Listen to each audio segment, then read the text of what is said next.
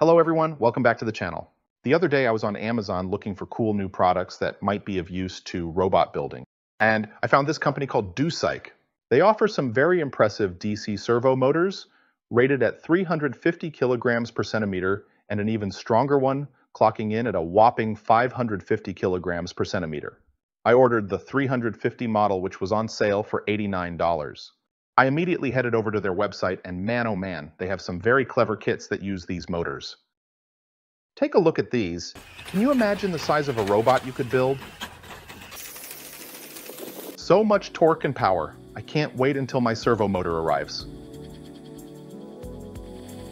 First impressions, it has quite a bit of weight. There are several controls on top. First is the 24-volt connector, followed by the motor direction, then the center and range. Lastly is the connector for a microcontroller. It has an overall feeling of quality. I also ordered their accessory box. It comes with a mounting shaft, a servo horn, and these connectors for aluminum extrusions. Let's hook it up and see how it performs. I'm using a Go Build a Servo commander to control it. It's not too noisy and it has quite a bit of speed considering the gearing. Let's add the servo horn to the shaft so it will be easier to check the speed.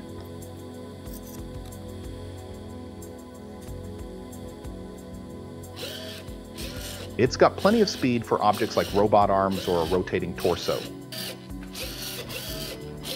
This servo has one more trick up its sleeve: 360-degree rotation and speed control.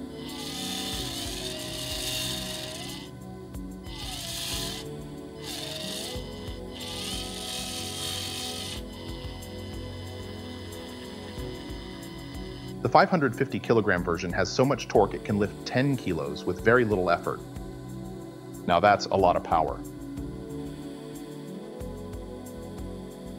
Although I'm not sponsored by Docyke and have not been compensated in any way, I'm giving these servos a glowing review.